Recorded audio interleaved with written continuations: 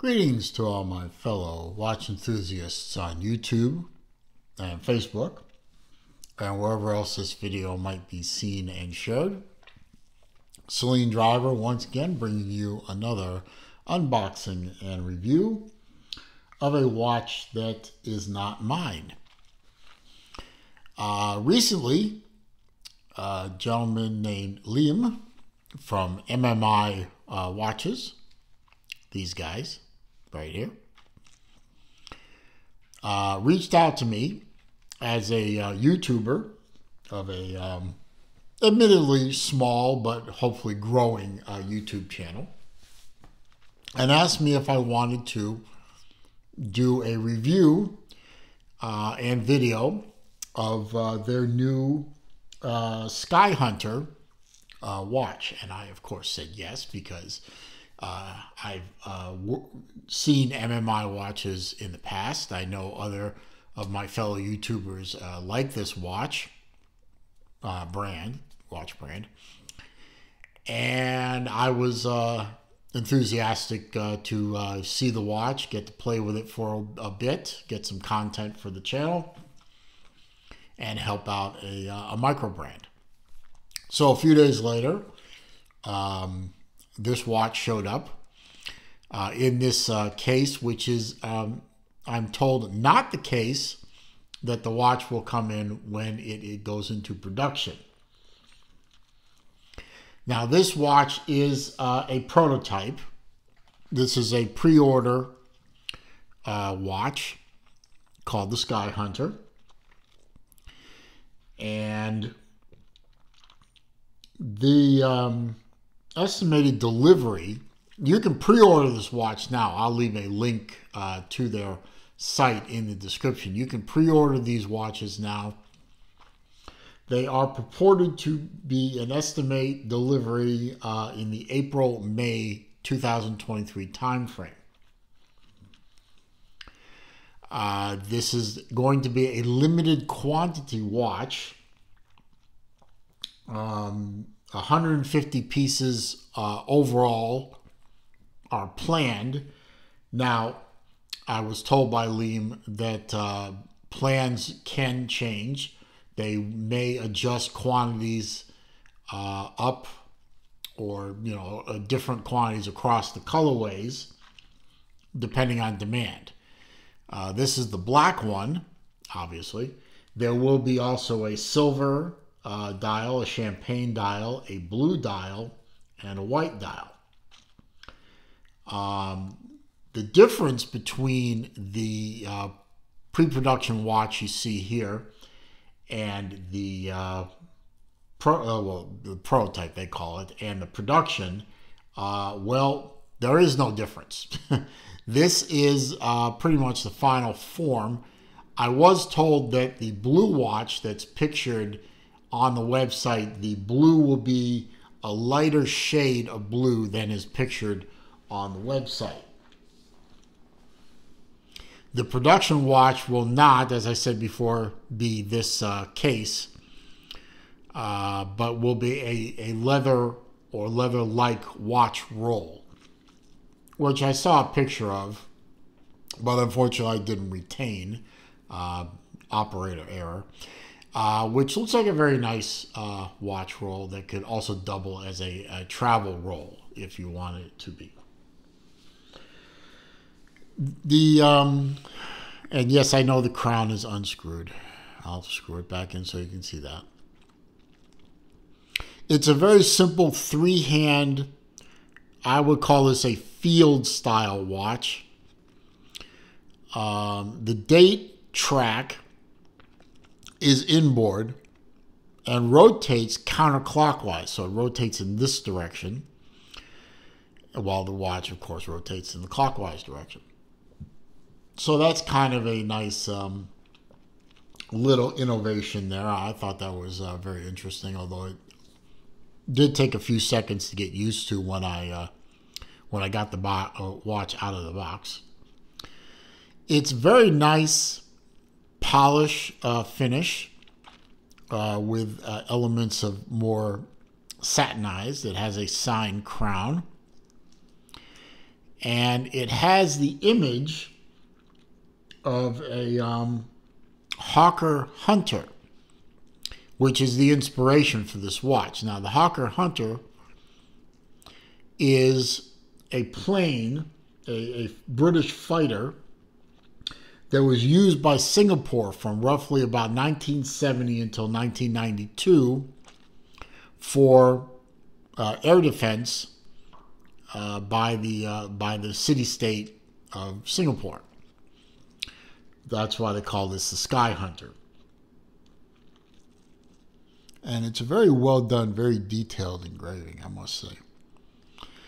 The clasp is a signed clasp. It's a standard dive style double lock clasp. You unfold the little pivot hinged fold over there. 2 buttons open it up.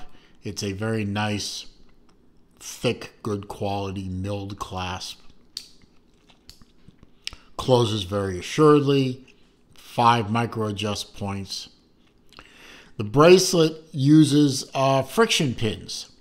You can see the directional arrows on the removable links that give it away.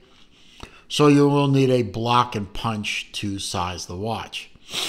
It's rather, they're fairly easy to work with, so it's not really a hindrance to folks like myself who like the ability to size their own watches. It was very easy to do with the proper tools. There's a wrist shot on my 7¼ inch wrist. You can see that it fits very nicely. I'd say this watch would probably fit on someone with as low as a 6½ inch wrist, maybe even 6¼ The lug-to-lug measurement, which I'll get to all that in a minute, the lug-to-lug measurement isn't that big.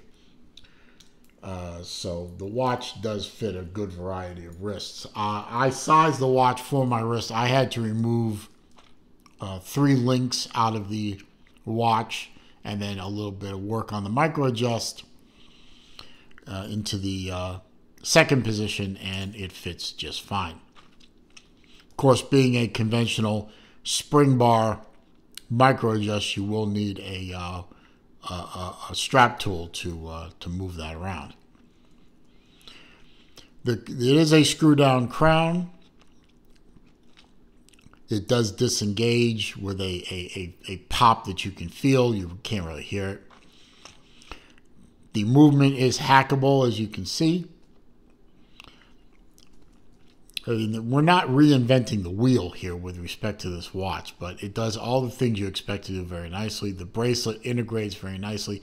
It is a male end link, so it does extend the lug-to-lug or the overall width just a little bit, but it does integrate very nicely.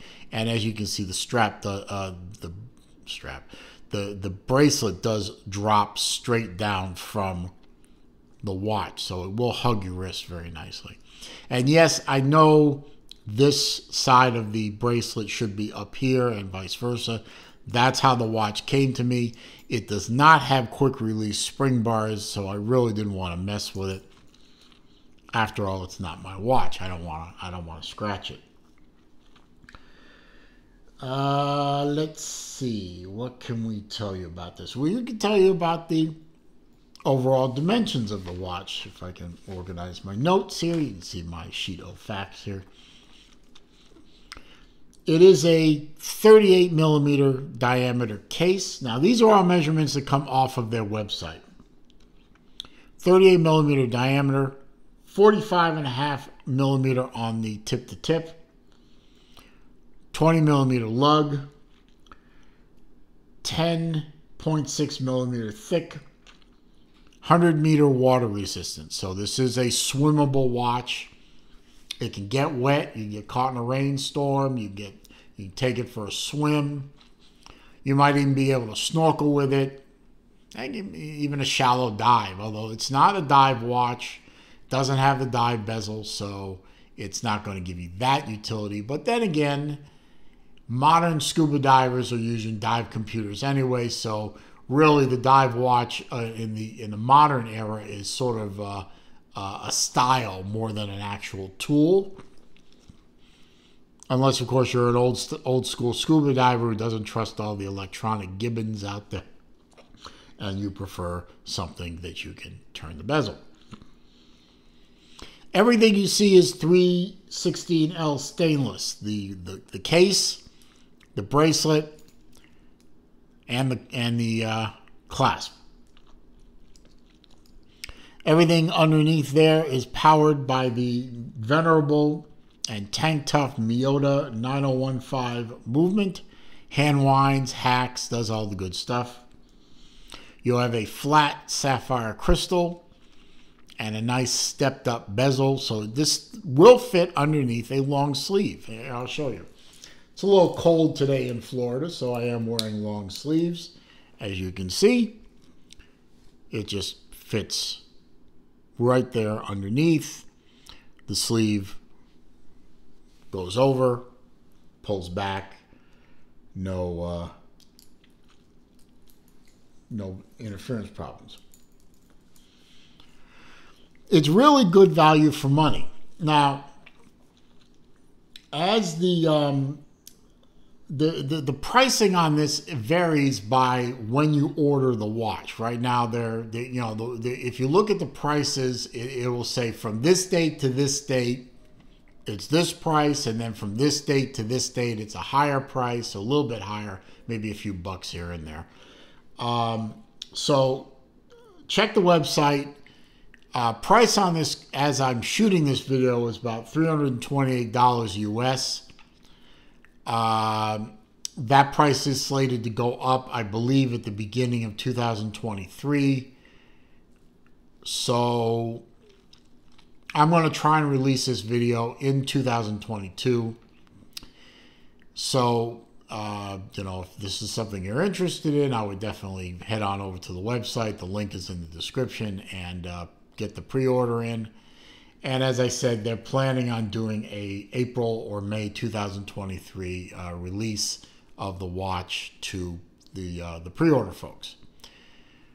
I think this is a very nice watch. I've been wearing this watch for 2 or 3 days now as I make this video, and I don't know when MMI is going to want the watch back. But while I have it, I'm going to wear it. It's very comfortable. It wears a little bigger than the 38 millimeter case diameter dictates.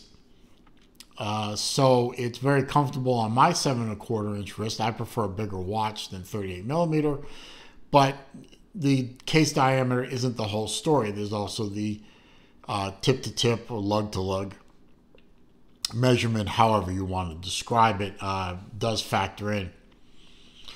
And as I said, it's a very comfortable watch. It doesn't weigh a lot. It fits very nicely. And I think it's a winner. I know MMI is not new to the game. They've had successful releases of other watches before this one, and I think this one is also going to be a success. I hope, for the sake of folks that might be watching this video and want to order one, that they decide to make more than 150 watches, because I think that might be a little bit low. But then again, that's why I'm not in the business of micro-brand watchmaking. I don't know what the market can take or not take. So if you're interested in this watch, I would definitely move to their website and get your order in. And with that, I'm going to thank Liam over at MMI for entrusting me with this prototype and entrusting me to make a video. This is not sponsored. He did not compensate me in any way. I have to give the watch back. He didn't pay me. There was no promise of payment. There was no promise of a discount or anything like that. So he just simply provided me the watch and said, tell us what you think. And I'm telling you what I think. I think this watch is a good buy, especially at the price they're asking for. So with that, I will say thank you for watching the video. If you enjoyed it, found it to be informative, interesting, entertaining, please click that thumbs up button for me. Comments, questions, suggestions down below. I do read them all. I do respond to them all. However, if you are going to troll me, or try to anyway, or you're going to leave links to bad places on the internet, I'm simply going to delete the comment and block the commenter. If you're new to the channel, of course, I do welcome you. I'm glad you're here. Please feel free to watch as many videos as you like. All I ask in return, and I ask for very little, is click that red subscribe button at the bottom there. And when you do, don't forget to click the bell icon so that when I upload new videos or I do live streams, you can be alerted to these things. And in conclusion, as I always say at the end of my videos, it is a crazy old world out there. It is not getting any less crazy. So please, when you're out and about, or even when you're at home, be safe, be careful, be well. See you soon.